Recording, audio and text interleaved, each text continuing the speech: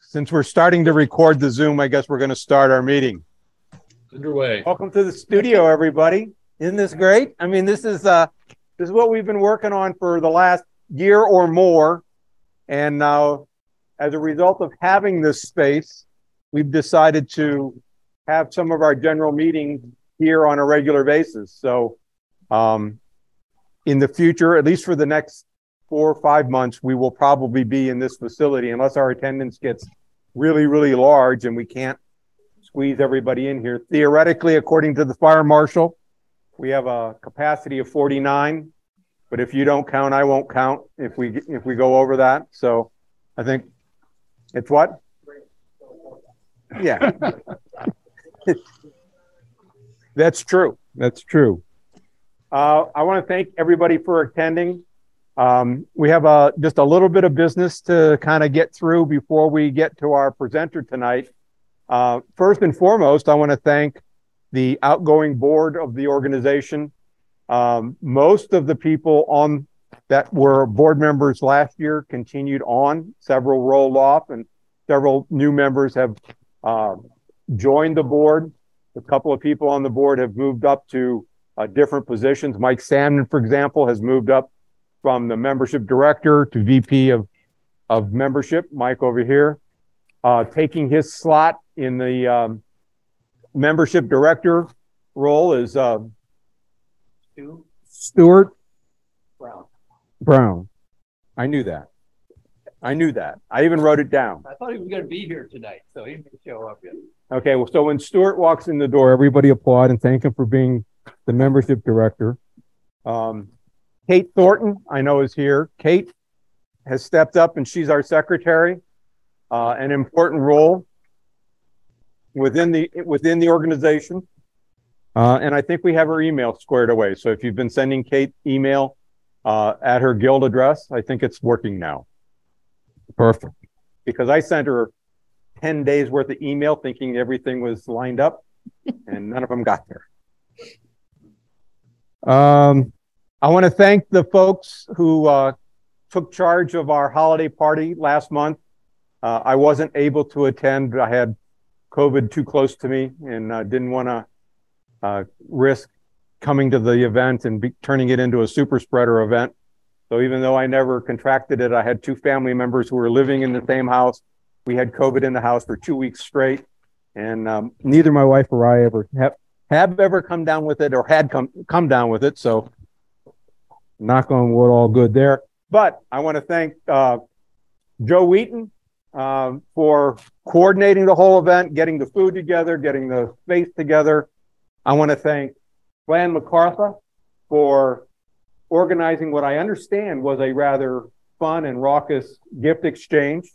And I want to thank Mike Sandman for acting as the master of ceremonies and, gathering up all the materials that we needed for that night, picking up awards from my house and taking them over to the event and taking care of the meeting and then putting together the meeting minutes. So thank you very much to all of you. Bill Tainer, where are you? You want to say a few words? You need to come up here though, so people can see you in the crowd.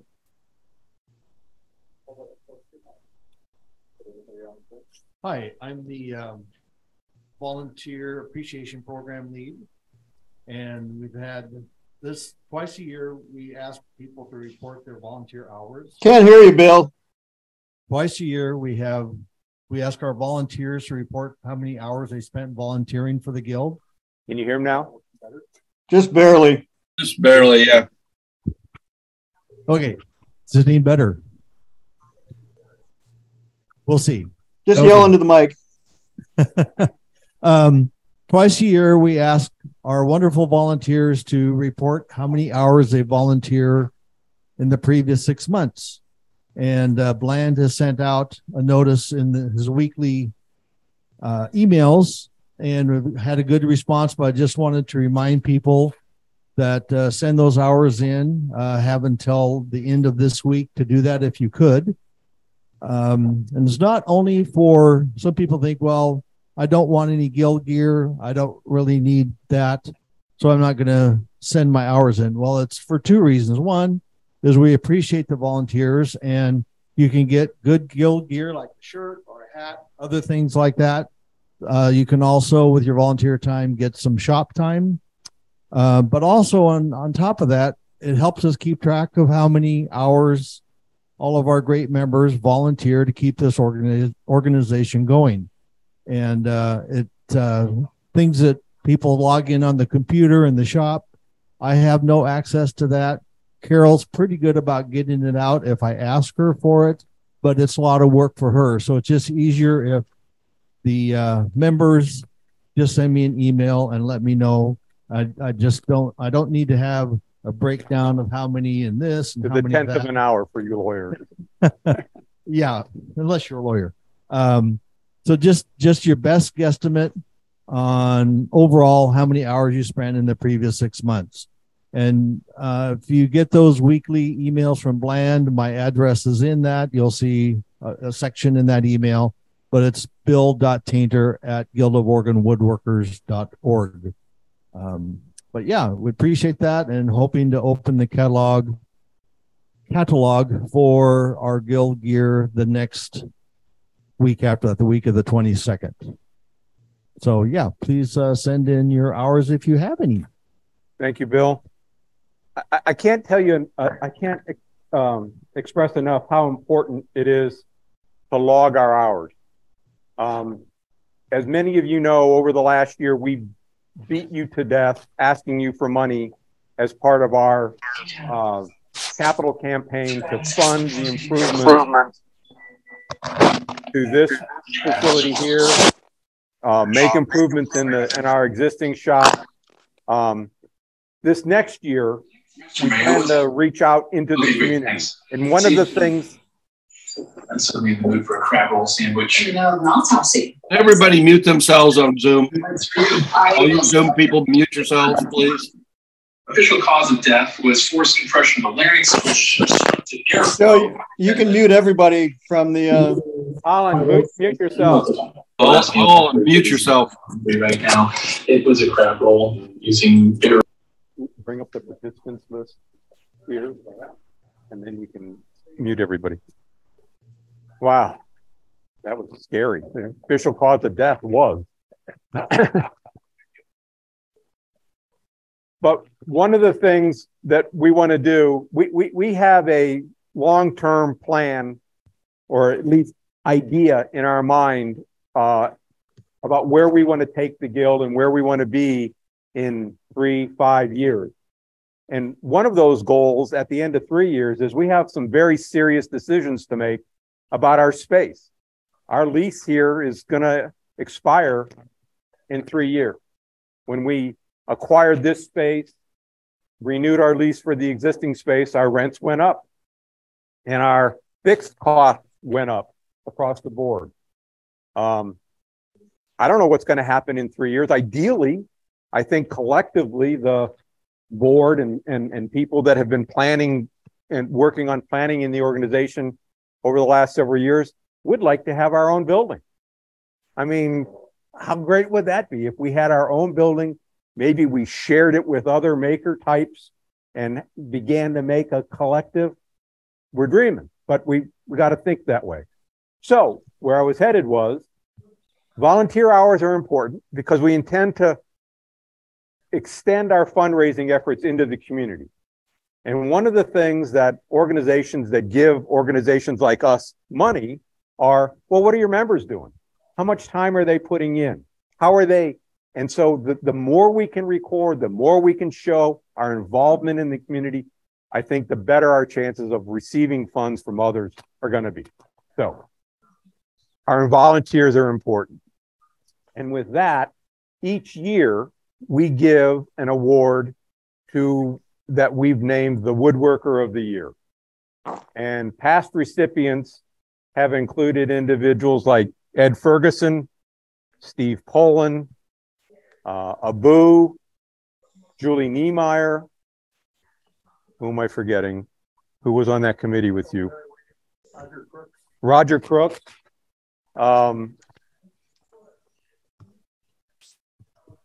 Yig Lewis.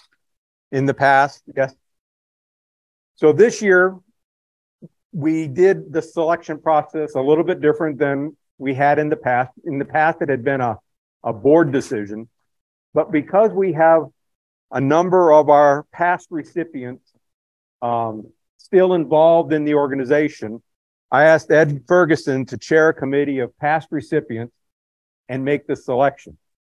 And so with that, I'm going to ask Ed to come up and present this year's. We already made the announcement at the holiday party, but the individual wasn't there. So they know they're getting it. Right, Carol? Yeah. But I'd like to ask Ed to say a few. Why don't you stand behind Sue? I think they can see you better. Okay. Carol, we're trying to get you in here so we can give you this. We regaled you last month for your accomplishments.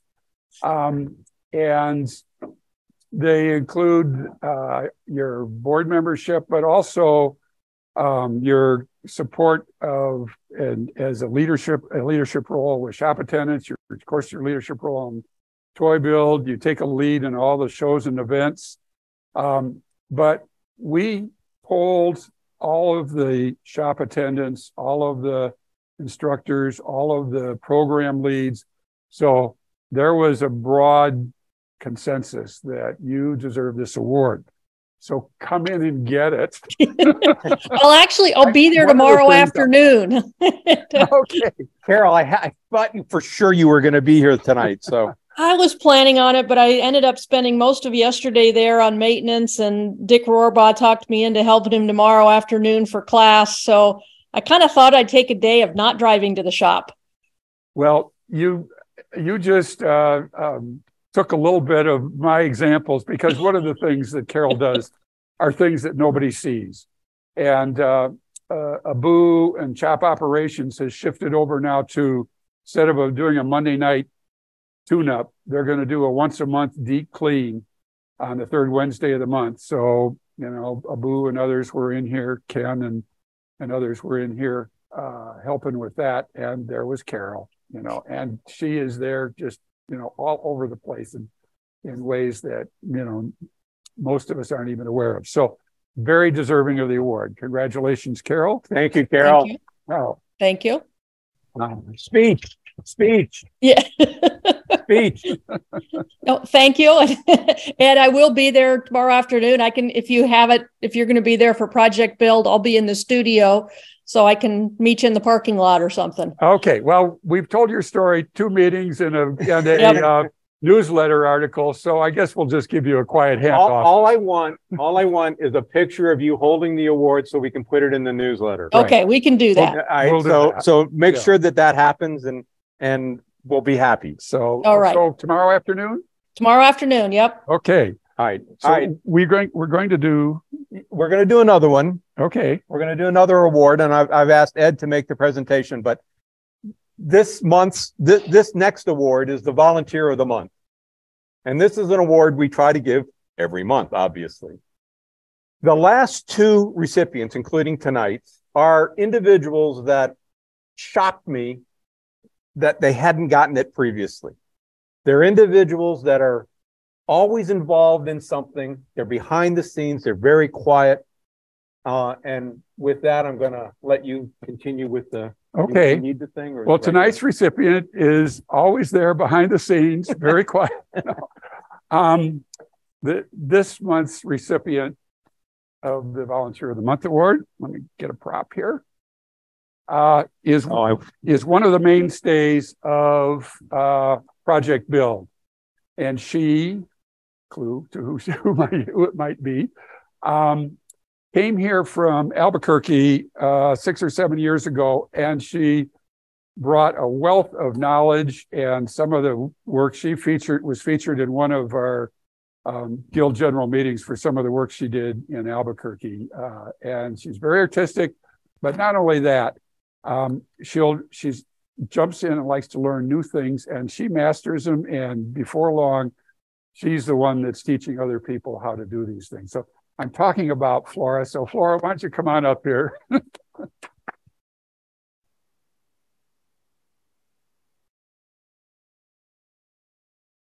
So, and she also has been a participant in shows and events. I know she's dragged her husband Jim to assemble birdhouse kits and that kind of thing. So she is a person who a lot of the Guild don't see, but you should know about her because she really makes a great contribution. And we're going to get a picture. But not with Bland in the background, please. Oh, we don't want Bland's backside here. All right. We're going to do one more. Hang on. Okay. Because I need to make sure that Linda has a good photograph. All right. Congratulations. Flora, congratulations.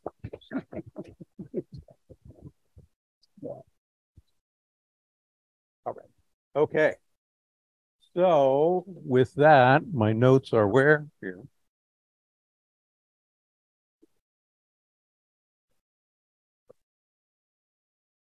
With that, I'm going to, can we go back to Joe Wheaton and then he can do, Joe, I'm going to call on you to give the intro to our speaker. So from here on out, it's remote. Okay. Hey, hello, everybody. Our speaker tonight is John Harden. And for those of you who went to Gathering of the Guilds last year, you may have seen John's booth there. John has makes a whole variety of things, and you can see him here in this picture. Is everybody seeing this picture? It should be the sharing should be working, right? Well, hearing no dissent, I think it's going to be okay. So when I saw John's stuff at the Gathering of the Guilds, my first thought was, how does he do that? And as for those of you who've tuned in to these presentations every month, you'll know that that's kind of one of the things that drives my quest for speakers, is to try to find people, or to find people who do things that I can't even imagine can be done. And John fills this bill perfectly, because when I saw his bowls, I went, whoa, how does he do that? John's a turner. We have many different types of presentations, and I wanted to make sure that we cover a variety of topics. I'm not a turner myself, but this is a perfect opportunity to really play up what turners can do. John, hopefully you're not muted, and could you? Oh, I would need to do put a couple ground rules. One, I put some contact information in the chat, so that anybody who's on Zoom can see that, and if you see the recording, you can get that too. You'll be able to see the contact information for John. Basically, John Harden Design. That's Harden is how his name is spelled, as you can see here. And I've got the contact information up there.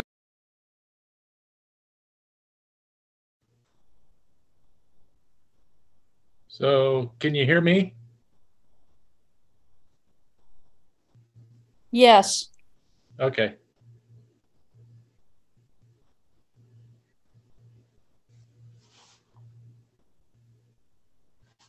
I've lost Joe, though. Yeah, everything's gone quiet. Could you hear me now? Yep. Oh, I don't have any idea what happened there. Where was I? Oh, the contact information for John's up in the chat. People who are using Zoom, if they want to ask a question, just put it in the chat and I'll get to it when I can. If you're in the studio, why don't you pass it on up to, or just have Ed read it into the microphone when we get any kind of break we get in the presentation, and we'll try to get your questions in. I'll make time at the end for questions. And so without any more ado, let's get on with it. John, it's a real pleasure to have you here. I really appreciate all the work you've done in preparing this presentation. It's really, I think it's going to be really great for our people to see it. Can you give me a little background on yourself, and how did you get into woodworking, and then how did you get into turning, and what brought you into making these fantastic pieces of art? Well, the honor's mine to do this. So thank you for giving me the opportunity. Pay it forward for everything the guild has done for providing shows for me to sell my stuff. So I started woodworking basically 7th grade wood shop. And after high school, slipped into a career of residential finish carpentry. I did that from the late 80s all the way up till 2008. Got laid off at that recession and just continued working construction what I could. I learned to turn from my dad's best friend when I was 12 years old. I probably turned 30 bowls in 30 years. In 2015, I got tangled up in my table saw and lost the index finger and chewed up the other fingers pretty good. Through that healing process, I hopped on the lathe and was just playing around, turning simple things one-handed. And it was that aha moment of, I wonder if I could sell bowls instead of going back to construction. 7 years later, here I am, full-time turner. My wife and I traveled California, Oregon, Washington, Idaho, and we did 19 major art shows last summer. And we're going to gear up and probably do 22 shows in 23. So this is a full-time gig for me, turning and selling. So thanks for the opportunity to share my stuff.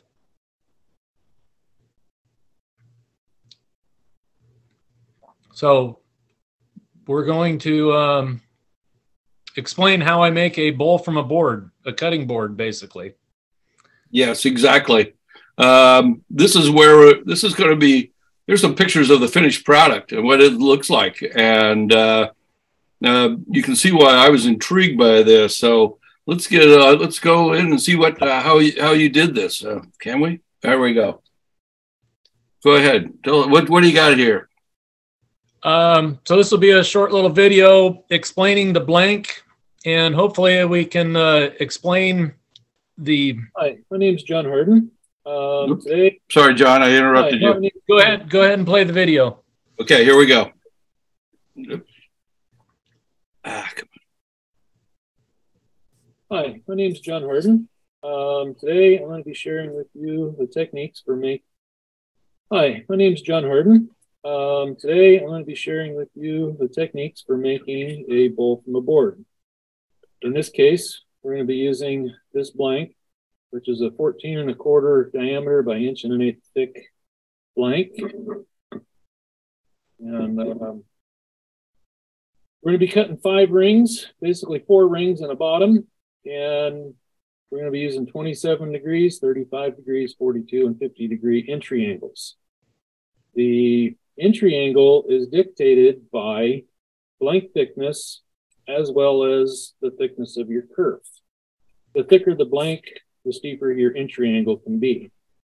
So all of these rings are going to be cut from one board. A little bit about the parting tools. I'll be using my custom-made parting tool, carbide tip. This was cut from a 10-inch table saw blade, saving 1 carbide tip. Disclaimer, I just had the carbide tip replaced. I've broke the old one off. So this will be my first cut with the new carbide tip added to it. The width on this is just under 1/8 of an inch. I could use a diamond tip parting tool. This cuts quite a bit wider, but it's also beveled, whereas your side entry angle, you don't get as the friction on the top and the bottom of the tool, but you do need to allow more kerf removal.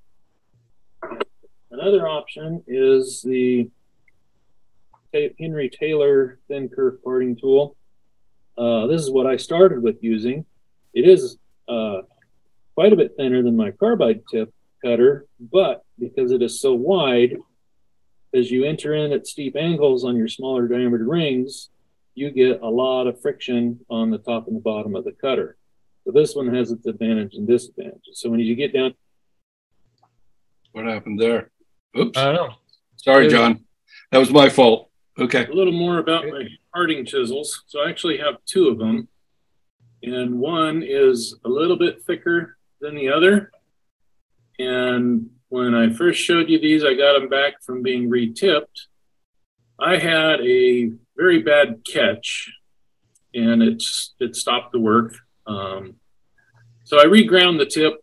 When I came back, they were like a 40-degree hook tooth angle. So I've reground them to about 15 degrees, and I've kept the tip sharp, but I've dulled the back part of the cutter, because as I was entering in, I believe I was catching one. It was too sharp of an angle. I was digging in, grabbing too much wood. Then I was also grabbing on the sides of the cutters, which was causing a catch.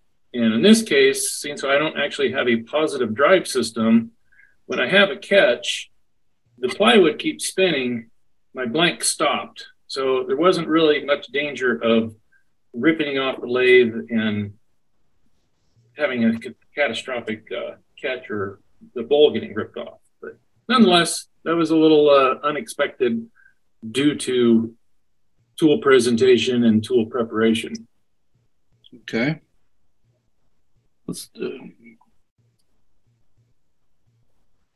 Okay, so tell us about the bowl thickness, John. So here's a picture of the rings after they've been cut. What we're looking at is the ring on the top of the picture is a little bit narrower than the other ring. That's the difference from using the wide cutter and a narrow cutter. It makes the wall thickness a little thinner, because hopefully we can explain why that happens as we progress through this presentation. Yes. But the wall thickness of the bowl is dictated by, basically the thickness of the blank, the angle in which you enter the cut, and how much kerf is removed from the ring itself as you go from one ring to the next. So okay, the next video will show me cutting a couple of rings and stacking together. So okay, let's show it. So with the first ring cut, this is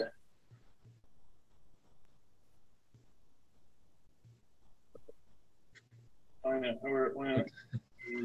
Always trying to figure line them back up. Yeah. Now as you line up,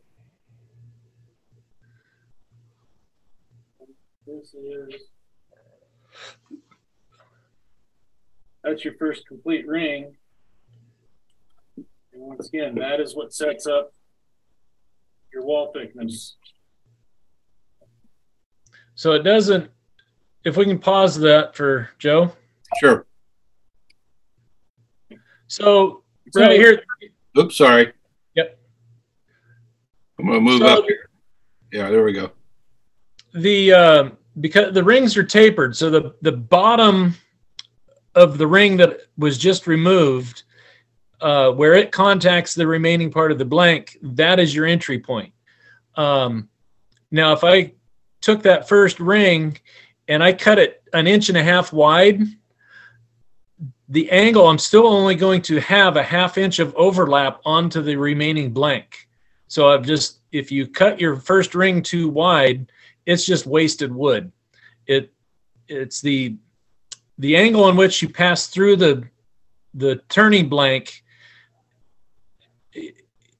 I'm having a hard time explaining how to do this just with words.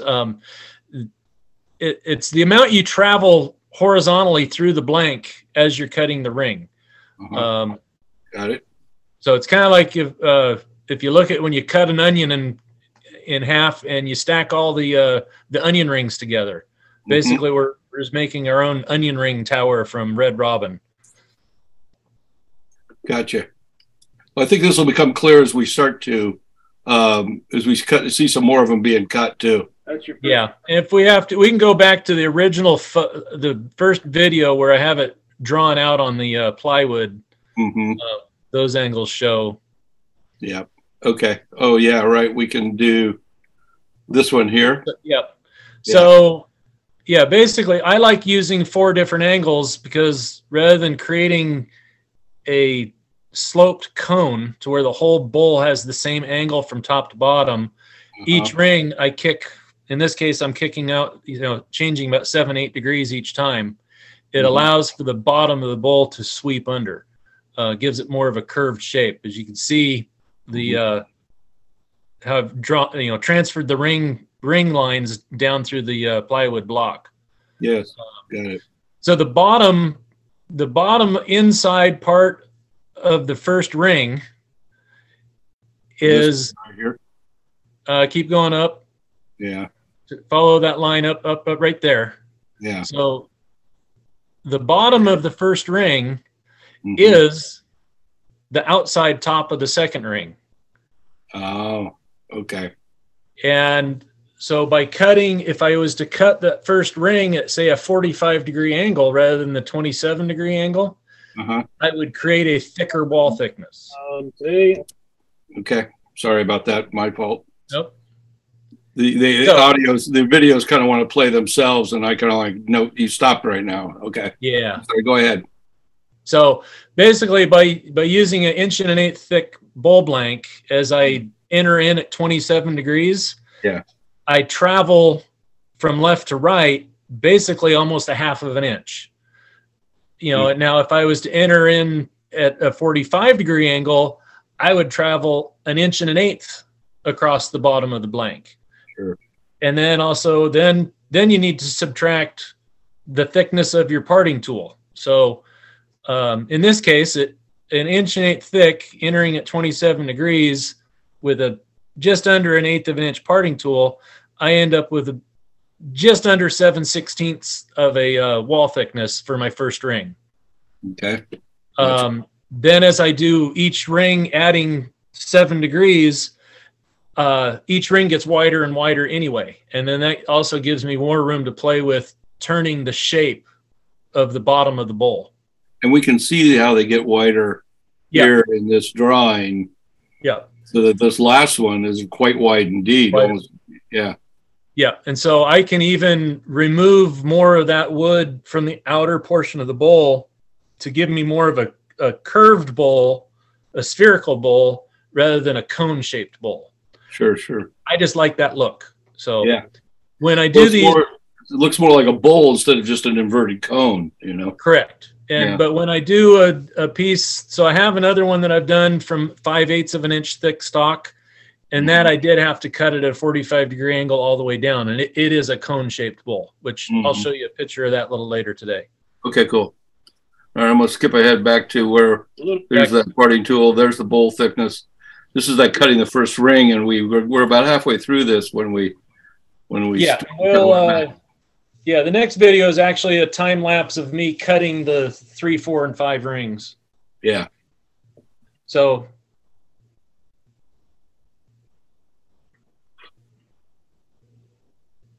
you're now going to the mark that you made when you laid that ring on top of this blank. I'm going to switch to 35 degrees for my entry angle. And now I'll continue to start making more of the bowl pattern rather than just the cone. So we'll just carry on through the rest of this on a time lapse.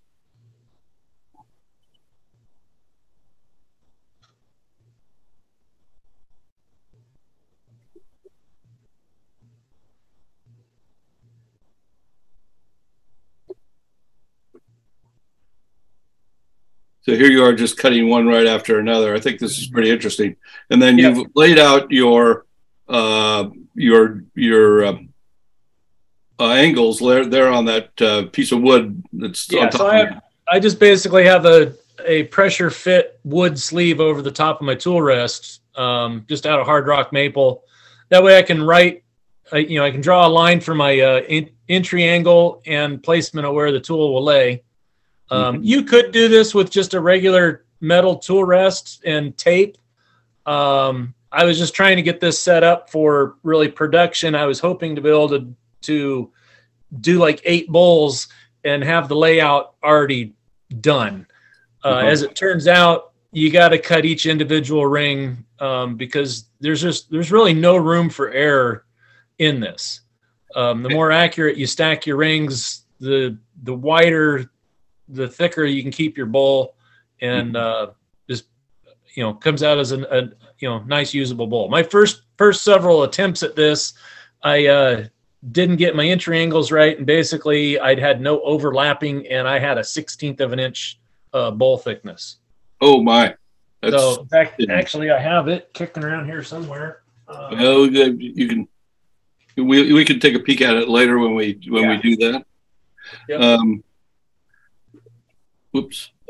And we're going to go to the next one. And the next one. Okay, this video is going to show us how, now this is your stack of rings here. And I think this is pretty cool with the way this works out. So yeah, this is just how you can see how the anatomy of the rings. Yeah, right. You're kind of the Lord of the Rings here, Yeah, people don't believe me when you can get a 5.5 inch bowl out of one board. Mm-hmm.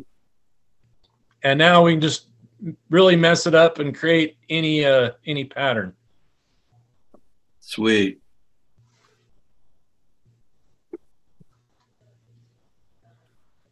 Okay, so we got them all stacked up. Now we're gluing them up. So Yep. what do you got here? These look like special tools that you had to buy from Lee Valley. Yeah, this is some high-end equipment here. So basically, it's about 50 pounds of lead. So I got 20 pounds of dive weights in the bags and about 30 pounds of bell weights from fishing and a couple ingots that are all melted together. So I just visually line up. So the left picture, I start by gluing the bottom and the first ring together. I just visually line up, get them lined up how I think they match the best, keep them centered, stack that in for like 15 minutes using Tight Bond 3. And after about 15 minutes, I can carefully handle that and then slip in the next ring, get it glued. And then I continue to stack them on up. In this case, with being a 14-inch by 5 5/8 bowl, I actually stop. I don't glue the 5th ring on. I take it back to the lathe and I mount it back on the lathe. Just like I was cutting the ring, I still push it against the plywood backer and I use the tailstock in the center. And I score about an 8-inch diameter mortise on the middle of the 3rd ring. Sure. Actually, I think we got a picture of that. You have a picture of that? Yeah, well, this is this is after glue up. So we're ready for the final turn. And the bowl on the right, you can see that little scratch in the middle. There. Yeah. That's just a tiny little mortise that I mounted with an 8-inch expanding jaw. Yeah, so here's the mounting of this bowl. I don't know the name of that, Chuck. Yeah. I believe it's a Ellsworth expanding jaw, but typically you have little barrel nuts in there and you can clamp your bowls in there. I just use it as a full complete jaw into the mortise. I've also modified it slightly. I've taken and filed about a 1-degree bevel on it, so it is a slight dovetail into that mortise. Oh, okay. So that it jams, it holds really tight and jams in there. Yeah. And I can exert quite a bit of force on there. It'd probably take a good 30 to 50 pounds of tugging on it to yank it off of that set of jaws, how it's set up. Now, does this expand as it turns? These jaws? A centrifugal. I've never had that one fail on me. The only time I've had it fail is I just didn't have it seated correctly. But gotcha. yeah, it expands into that mortise. Mm-hmm. And because you've got that little slope on it, it jams in there real tight then. Yep. And it's made in contact by 4 points. So that's how I reverse mount the bowl. Okay. Let's see how you turn it. Here you go. So there it's mounted on that expanding jaw. And so I do things a little difficult. I like putting my brand in the bottom of the foot. So this is why I mount the bowl so I have full exposure to the bottom of the bowl without the tailstock in the way. So this video shows me creating the mortise and the spot where I can mount my brand. As soon as I have that work done, I'll bring in the tailstock as I turn up the rest of the diameter of the bowl. You know, I like to turn with the tailstock in as much as possible. So watch this video of prepping the outside.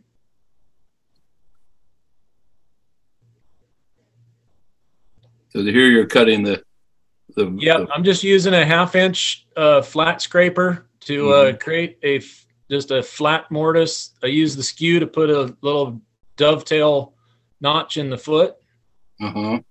I like putting a little foot on all of my bowls. So basically there's a little donut ring in the bottom, and that's what actually the bowl will sit on the table. So there's the tail piece. Yeah. I've just used a piece of wood scrap that I cut with a hole saw to that way I don't have a center point with my tailstock. Yeah. It just that's that makes perfect sense. Let's see how you cut the inside, huh? Yep. So all right. And you can barely see the brand there in the bottom, but so now I've just gone to a dovetail 4-jaw chuck and mounted that back in. Once again, if I can turn with the tailstock in, I do. And this bowl is actually, it's by the time it's finished, due to the glue up and the slipping, things aren't exactly lined up perfectly. Starting with a 7/16 wall thickness, I finished it about a 1/4 inch, maybe 5/16 thick bowl. Really? I'd say closer to a 1/4 inch. And I use calipers a lot so that I maintain consistent thickness all the way down through the sweeping bottom. I am a member of the funnel club. Inside diameter should not exceed outside diameter. Okay. But yeah, occasionally. And there you were removing that mortise I saw right there. Yeah. Yep. So now I'm all the way. It's that curved transition of coming off the sloped sidewall and coming across the bottom. And, you know, I've only got a 1/4 inch of wood between there and the chuck. Wow. And that's pretty amazing. And okay, let's sand her down, huh? Yeah. And you were telling me, there we can see the brand real well. Yeah, that one did it actually shows up better once the finish is on, but yeah. Sure. Yeah. It's a JHD for John Harden Design. So it actually does say John Harden across the top and then design across the bottom and then JHD. I think this looks like this looks like the previous. Yeah.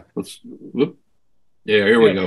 Sanding. So I start with just using my Festool Rotex sander with 120 grit mesh. I use the Abernet mesh. Here's a 2-inch hook and loop pad and then a 3-inch hook and loop. Then I graduate up to a 5-inch padded sander running off the drill. And I literally take this bowl from 120 grit down to 320 grit in probably 15 minutes. Wow. At that point, at 320 grit, I take a damp rag and dampen the whole bowl down, raise the grain, and then I'll take it back through 320 all the way up to 1,000 grit. And it just makes the finish pop. Yeah, it really makes it shine. There's the brand going on. So there's the brand going on. So I you had a saying that you were telling me about the cost of sandpaper and buy the best quality sandpaper you can and use it like it's free. Yeah, I love that saying. Yeah. Okay. Quit saving those scraps of worn out sandpaper. All they do is create friction and heat. Okay. Well, I'm going to start throwing some of mine away after that. What finish do you use on these then? I use Odie's oil. Okay. Okay. So it's an oil wax combination. And then I actually make a bowl butter for maintaining the finish, because the Odie's finish, if you're just using the bowl as a display, you don't need to do any maintenance on it anyway.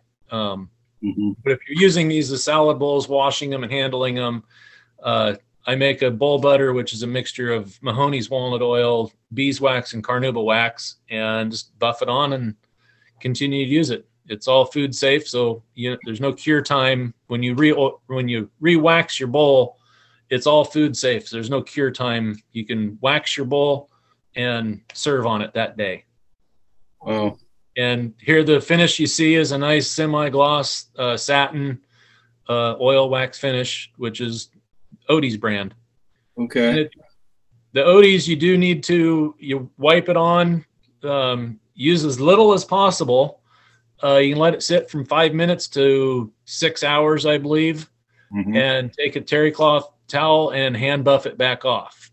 Okay. If you do not get it buffed back off, 2 weeks down the road, it will look really dull and patchy. You've got to buff off the excess Odie's, otherwise the finish will look terrible in a few weeks. That's happened to me on some of my projects. I've been using an oil that I didn't buff it off properly, and when you said use as little as possible, I kind of soaked this one project, and the oil actually soaked right through the board. Yeah. And I should have just put it on, wiped it right off, and I would have been in good shape. So that's pretty much our presentation. And if people got questions, I haven't seen any pop up on the chat, and I don't know if there's any from the gang out there. But one of the couple things I was wondering about, I'm gonna stop sharing here so that we can get back to live action. You were doing, you showed me a couple of things that you were doing the other day. I don't know if you've got them here with you, that one spherical, Yep. Would you call it a hogshead bowl or something like that? I call it the pig nose vase. Yeah. It's a multi-axis turning. So it's got 3 carved feet on the bottom, and an orientation to the entry point is a bugled entry and into the sphere. So you carve out that. So you carve this whole thing all out by sticking some kind of tool inside there and cutting it all out. So it's all. So I remounted in the lathe to where the nose is turning true, and so all the hollowing is done through that snout. But so these legs are out here twirling around, knuckle busters. They're in the way. So I've made a cone that I can clamp this into the lathe and turn true there. So pretty fun little project. That one blew me away. And the fact that the feet are actually they're not glued on. They're actually part of the bowl or part of the. Yeah. You can see the spalt lines going Oh my gosh. Spalted maple burl. Yeah. And it's about 1/8 of an inch thick all the way through. Oh my gosh. That one blew me away. And then you had what you call a dazzle bowl, or this is, oh boy, it's another version of a bowl from a board. So this one is shaped a little more cone shape. The bowl blank itself started out 5/8 of an inch thick bowl blanks. I believe I had 50 strips glued together of maple, padauk, bloodwood, walnut, wingay. Basically, the wood-a-lanch, the pile of scrap in the shop gets glued back together into these. Nothing goes to waste. Yeah. So, being that this was a 5/8 inch thick blank, I had to use a 45-degree entry angle. And the fact that it was thinner, steeper angle, still a 14-inch diameter bowl, I got 6 rings out of this. So the thicker the bowl, you get less rings, but the steeper angle you can start. So it just becomes a geometry game of how to get all these here. And so And this is the finished bowl. Oh, that's the bowl we were seeing done. Yes. Sweet. So yeah. And so it's 14 inches in diameter and 5 5/8 tall. Actually 5.5 by the time I mill all the anomalies out of it. So Hey John, this is Ed from the studio. Can you hear us? Yes, hi Ed. How you doing? When you put that glued up board on your piece of plywood, that was nothing more than a friction fit. Is that correct? Correct. That's just a piece of it started out as a piece of oak plywood screwed to a faceplate, 3/4 inch plywood. And do you put any sandpaper or anything on the plywood to provide any additional friction? I did at one point, and I cut through and hit the sandpaper. And that didn't sharpen your tools? No, it had an end. So, and I've learned that it's actually nice sort of like you consider that plywood like a sacrificial surface? Yes. Constantly replacing it? Yeah. So far, it's still my original piece of plywood, and I've probably made close to 25 bowl from boards with it. So I've cut 100 rings. And what's sort of your ideal diameter starting disc?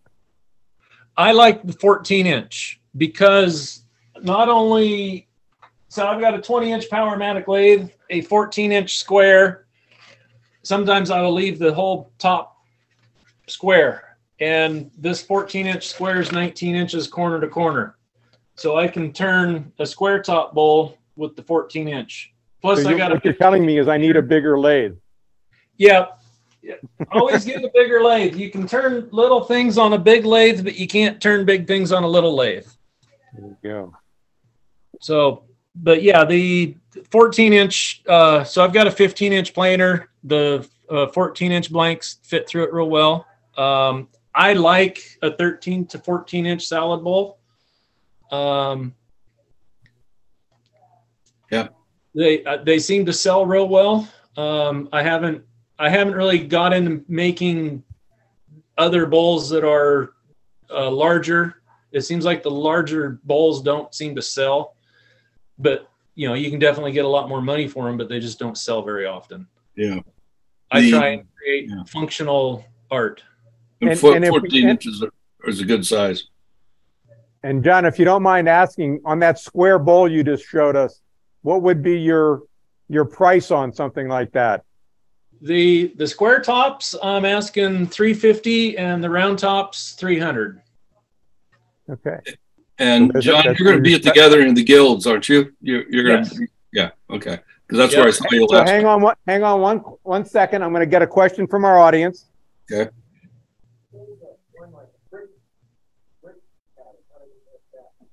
You got a brick pattern or something, a cross weave in the back, a bowl in the back, and the question is, how did you make that? Oh, that's the basket weave. One over his shoulder? Yeah. See? Basket weave. That's the one. That is a basket weave. How did you make that? Well, I can tell you, but then I'll have to shoot you. Yeah, I got you. Okay, but that one's a good one. Well, maybe that'll be our next presentation. Will be how you make the basket weave. Boy, that is. Yep. So this is basically a 3-to-1 pattern. So I call it the sandwich. So in this case, I've taken a piece of 3/4 inch maple, glued 1/8 inch walnut to either side. Actually, that sandwich is about 1 inch thick. So the cherry squares are 1 inch thick. So 2 squares in the sandwich create 3 inches. So I cut 3 inches and 3 inches. They all go. This is not a bowl from a board. This is actually a solid. I glue this into this is not a bowl from a board. It's a solid blank. And I actually will core. I've already sold the whole setup. Nice. I've already sold the medium bowl out of this one.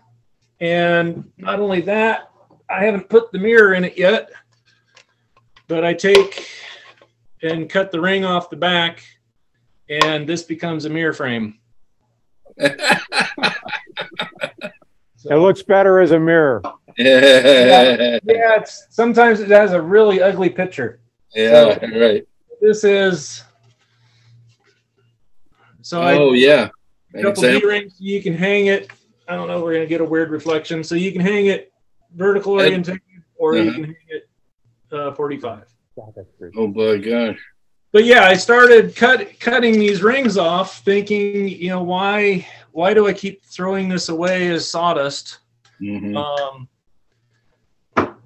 So yeah, now I've been starting to save rings where I can. And so even when have a solid bowl blank, if I can cut the ring off, I'll save that ring, because another type of segmenting I do is basically your true segmented rings where they get stacked. These are all a 16-inch piece rings. They're all stacked together on top of a solid canary wood bottom. But there's nothing to say if I had a walnut ring, I couldn't just insert a solid walnut ring in here somewhere.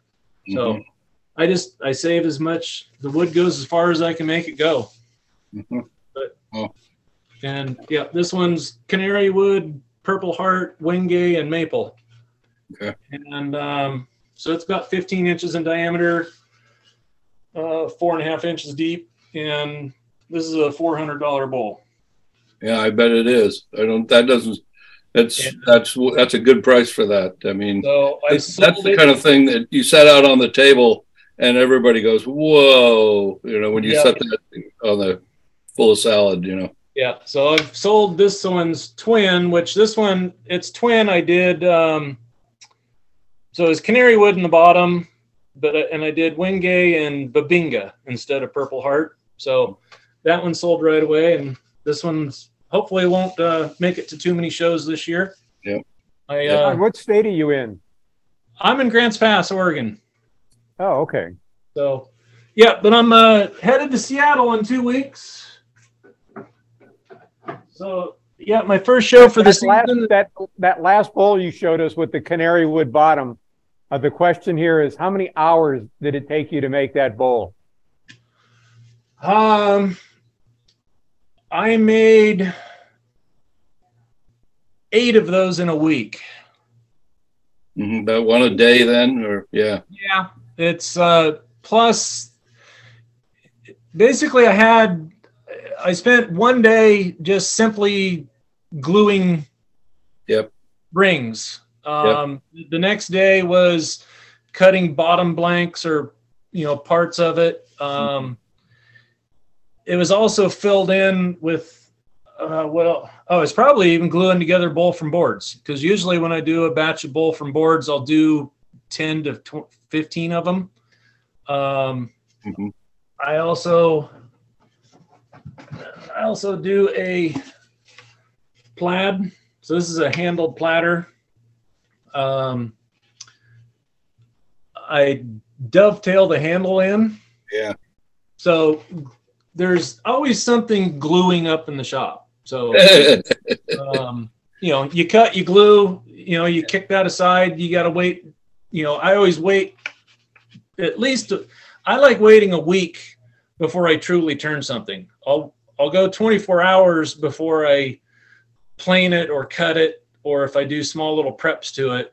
But I like to allow the glue to fully cure before I go through final cutting and sanding. Especially with the sanding, you create that friction and that heat. If that glue is not cured, I find that the glue will soften up and kind of expand and contract in the joint. So I like to let everything cure. So I just glue stuff up, kick it aside, turning stuff, as well as I also have solid wood pieces. Okay, that's great. But being a finish carpenter, I love gluing wood together and creating geometric patterns that I can. So you also, over your right shoulder, you have like a big looks like almost a burl. It's underneath the bowl for boards. It's it's like a tulip kind of shaped bowl. That one, yes, that one. This is a monstrous piece of Pacific yew with black epoxy in it. It's 17 and a half inches across, about 14 inches on the narrow side, 9 inches tall, plus with 3 carved feet. So Oh my goodness. the core that came out of this is 15 inches across. I still haven't turned it yet. I got you. So, but I'm not too you'll sure. You'll turn like another bowl or Yeah. something else out of that core. Yeah. Yep. And this one, I originally had $900 on it, and I've lowered this to $775. Okay. This has traveled with me to just about all of the shows last year, and no one has quite decided to buy it yet. So, as I say, the bigger pieces take a lot longer to sell. Yeah. It's a harder market, fewer, but I easily see this sitting as a centerpiece on someone's dining room table. Yeah. The feet on that and the other bowl you showed, the pig bowl or whatever you called it, those are not glued on. Those are integral to the original piece of wood. Correct. And so how'd you do that? How'd you manage to turn the outside surface without it hitting the feet? Basically all of my bowls are turned with they're all turned with a foot. Mm-hmm. Okay. So basically those 3 legs are just a bigger cone for the foot, and then I carve the legs out. Usually. So that bowl had 3 inches of additional depth on the bottom. Correct. When you got done turning it. Well, or more or less. Because it's hard to see when it's on a table. The bottom of this sweep is only about a half inch off the table. Okay. So. And you were saying on that pig bowl that you actually have. It's elevated up pretty good. And you did like 3-dimensional. You did like 3 different setups for the turning of that, right? Or what did you tell me yesterday? It was okay. I've just lost my Zoom. No, we're still seeing you. We still see really? you. Okay, I've lost all of you guys. Well, we're not. We're not that important. We're still here. Yeah. Okay. Yeah, we're still. Yeah, you're still here. Yeah, I just can't see what I'm showing you now. Oh, gotcha. I don't know what I did. Well, I went to turn the screen and did something. Well, I think it was Joe's fault. I'm sure it was. I just don't know how. Well, John, you were telling me though on that pig bowl that you had actually done that. You chucked it up 3 different ways, right? You said you called it almost like 3-dimensional turning or something, didn't you? Yeah, multi-axis. So multi-axle. Yeah. So basically, centered of the feet is out here, an imaginary point out this here. Yeah, got it. And then I turn it so center of the snout to an imaginary point here. So those 2 imaginary points have been turned away.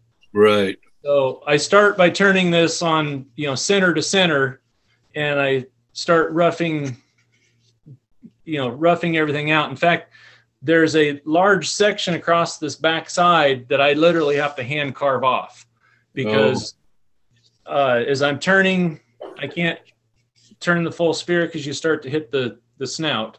And when you turn the snout, you can't hit because you start hitting the legs. Right. This one would be a fun one to show all the steps.